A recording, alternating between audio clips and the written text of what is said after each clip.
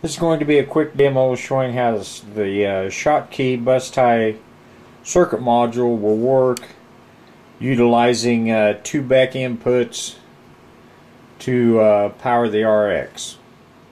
I'm going to be running two outputs out of my power supply. Both lines are feeding 5.15 volts on both lines, and I'll show how this all works.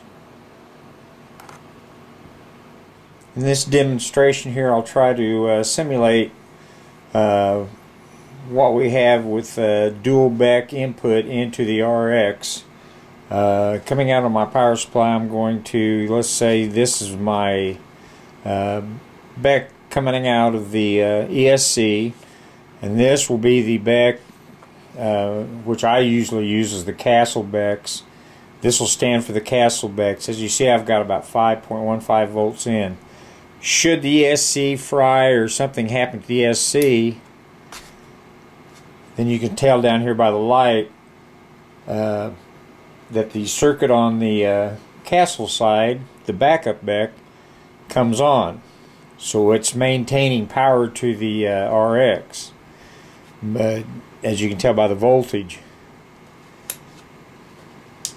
Now if the backup back fails, I still have power running into the RX, so either way I'm still protected.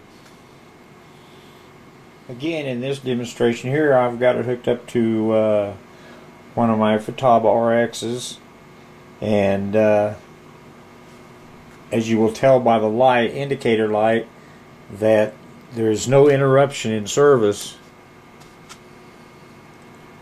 when both are on, which would be a normal scenario. So let's say we lose the back in the ESC, it fries for some reason and goes out. I've still got backup, and if you'll notice the indicator light on there, there wasn't any interruption in service. So I could switch back and forth between backs and there's no interruption.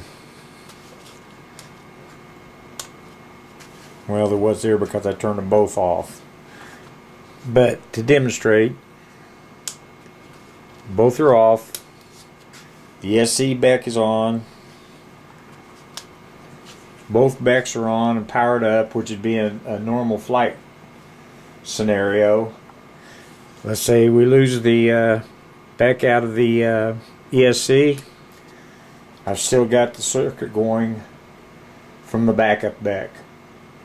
So conceivably you can sit there and use both backs without having to remove that annoying red wire as we always do. You can just plug them in and run them simultaneously, and if one fails, the other one covers. That's simple.